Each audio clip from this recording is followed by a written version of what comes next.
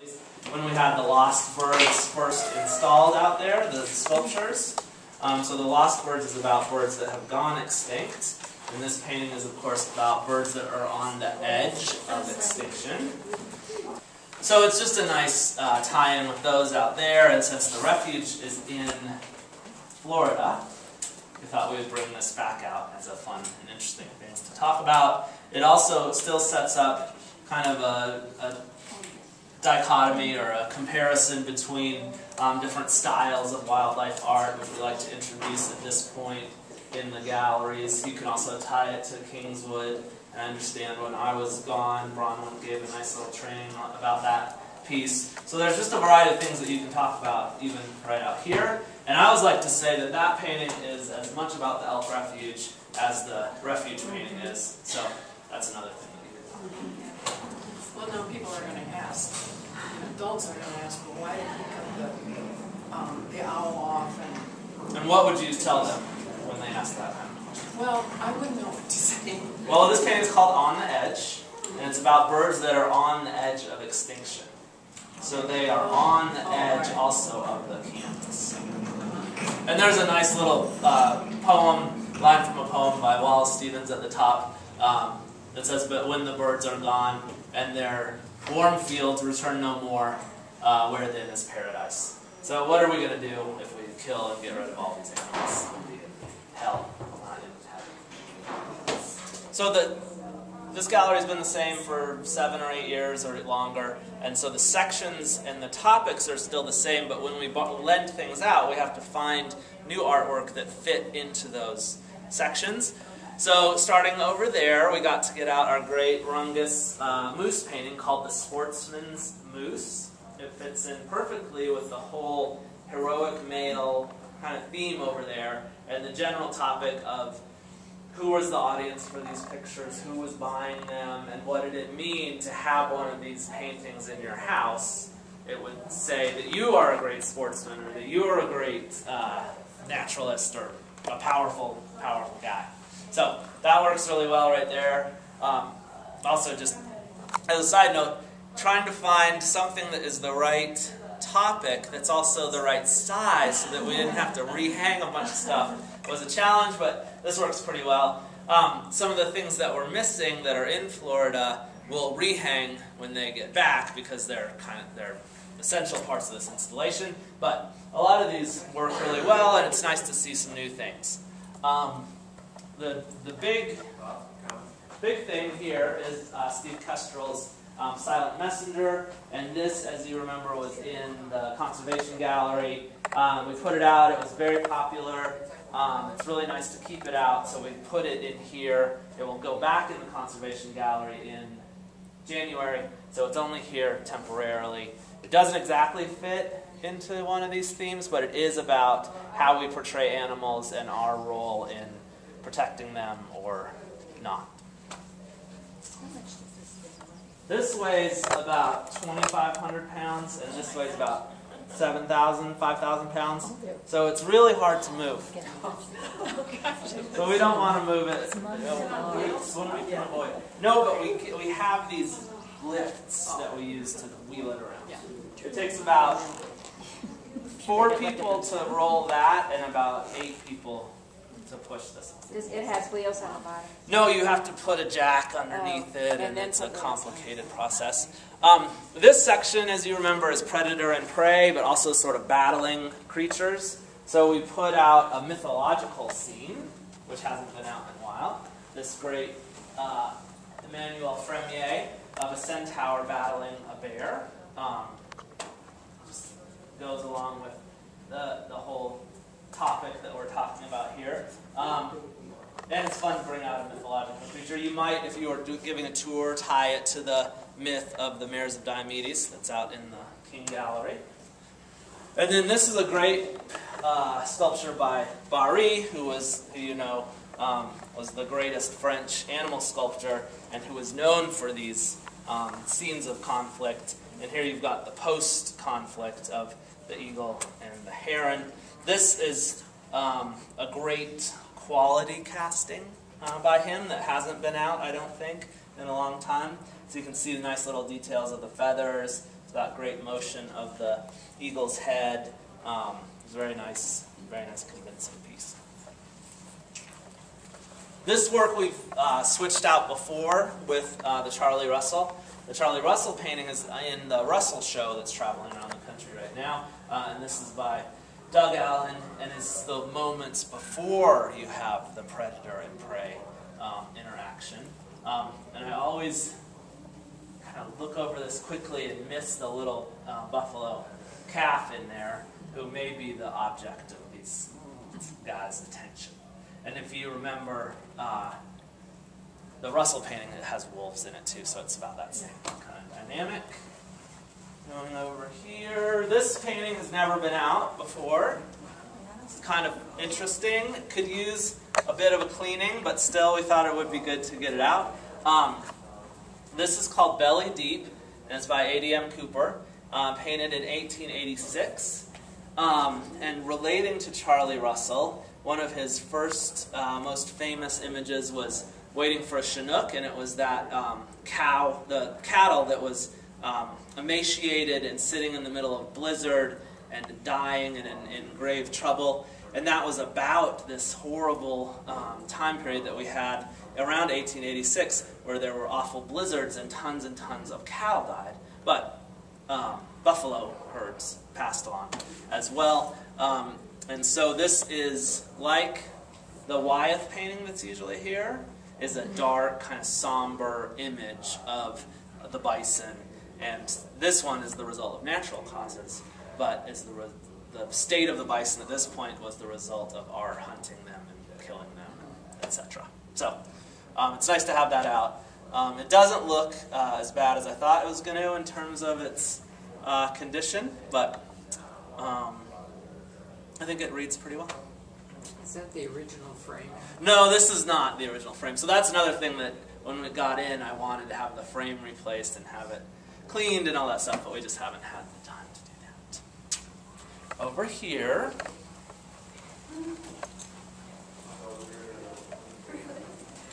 animal in the environment. So this also has been used in this spot before. It's another Bierstadt painting where he's depicted an overall environment and placed an animal in it, which is the basic idea of this whole section. It's a wonderful, misty scene. Our founding volunteer, Pam McCool, told me that she thought this was painted in Central Park, not in anywhere out west, but we haven't verified that, but it's a fun story. And it's just called Winter Dawn, so it could be wherever. We could probably do some research on the trees and figure that out a little bit farther, but it's a nice little story to tell. It has this great connection with the Lanford Monroe, just in the way that the atmosphere is treated, and you can talk about the continuation of that tradition. It's fun for that purpose.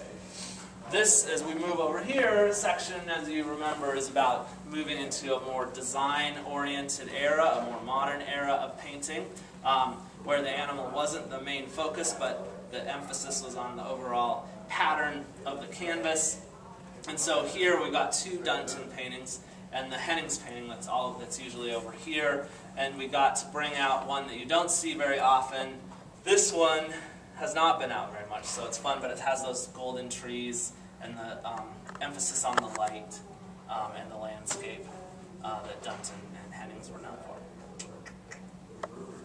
Any questions about those? Where's the O'Keeffe painting right now? All of these are in Naples, Florida, at the Baker Art Museum, except for the Russell painting, which is in the Rockwell Museum with the Russell tour.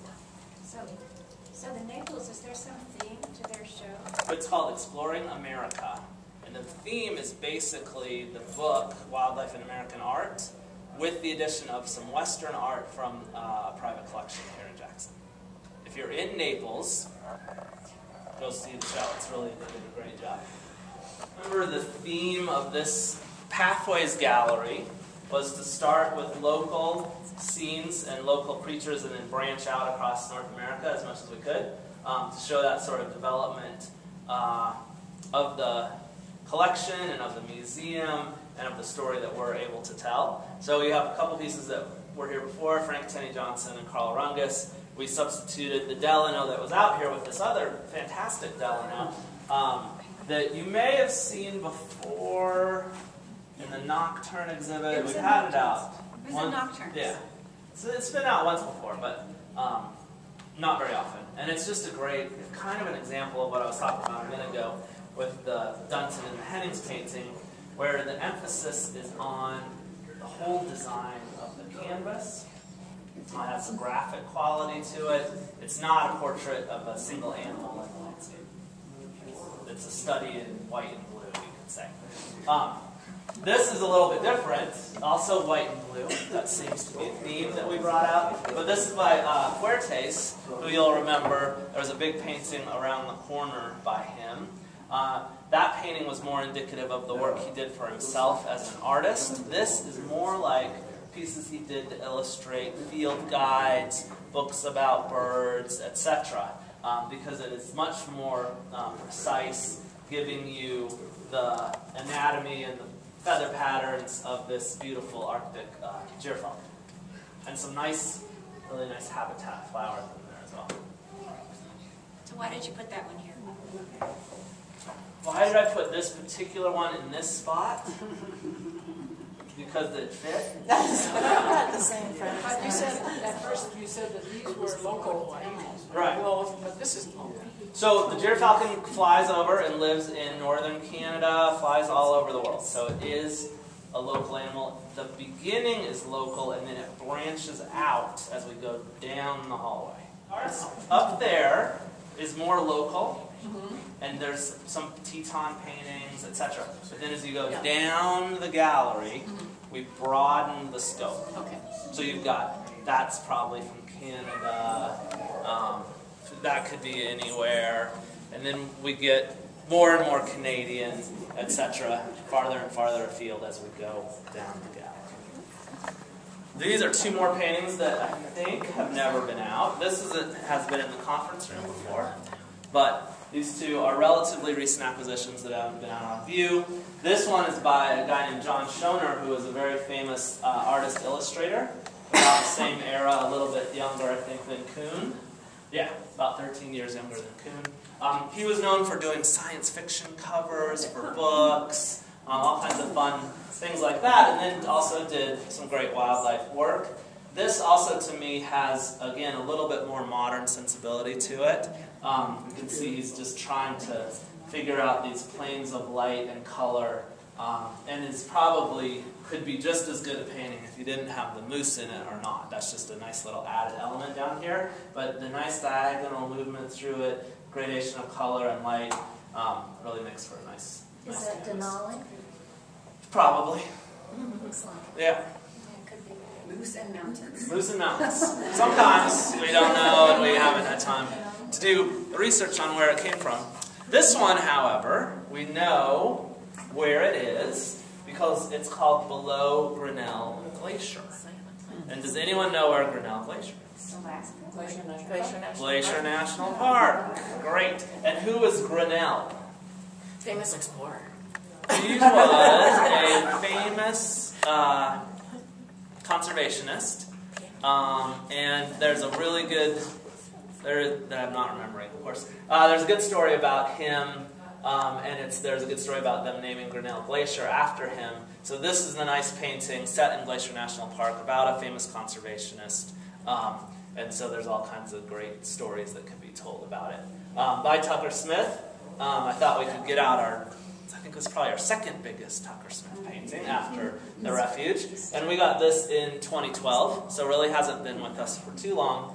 And it's just a really nice, very typical, I think, for Tucker Smith painting. So he's a little bit out of his geographical element with this picture, because doesn't he usually paint mostly down where he lives, Tucker? He does, but he's been traveling more. We have some Alaskan paintings by him. We have some paintings from Carmel by him. So,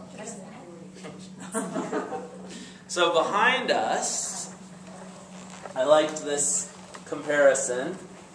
This has been up for a while. The John Clymer, that's Canadian scene. And then This is also a Canadian scene, Patriarch of the Yoho. Yoho is a national park in Canada too, I think. But what's great about this is by Conrad Schwerin, who you know from here as being a great Teton painter, but it shows that he went to other places in North America. And we have the great little study of the good up there, study of the landscape, and then how he has melded them together into this finished composition. It's also a nice contrast if you want to talk about two different painting styles. You've got this very loose, kind of fast style. He painted a lot of plein air, being outside. This would have been a studio production. But he had a much looser, more impressionistic style. And then Clymer, you can see, is much more tightly representational. Similar scenes, similar ideas, but painted in much different ways. So this is the new painting that's in this gallery. The other ones are all the same. This is Bow Valley, and in fact this is called the $1 Million View. And if you stay at the Banff Springs Hotel and you get a really fancy room, you look out that way and you see this view. So this is an interesting thing for Rungus to have painted. It was even then like a very well-known, scenic, amazing place. And it fits in fairly well with the timeline that we've got established here. There was the study of a pronghorn that was there. But it's nice because it's a good example of a landscape. It complements those landscapes down there, but also these nice little landscape studies. So these he would have done in the field. This size I think of him doing in the studio, but given where it is, and it was already an inhabited kind of area of Banff, he might have done this on site as well. We don't really know. But it's a nice little addition to this gallery, and says something about Banff and the importance of it to him. So that, I think, is all of the new objects that we put out and switching up for the Naples show. If you have any questions, I'd be happy to answer that. Next 2 weeks, I think, we'll change over into a show that features Bill Sawchuk, Kathy Turner, Lee Riddell, Travis Walker, Jen Hoffman, Kay Northup. Not September. And so it's part of this View 22 project that we're doing with the Conservation Alliance. Nice. So they're bringing in 25 paintings total. So 5 from each artist will be in the members' lounge, and then there'll be 1 from each artist out in the Johnston Hall. So that's going to be fun. That'll be up through mid to late December. Are these part of the museum collection now, or are they just... No, they're just here to display. To display this the View 22 project that they So did. they're not going to be up very long. 2 weeks. 2 weeks. Yep. But are these like the others? They'll be for sale? Quietly for sale, yes. Contemporary.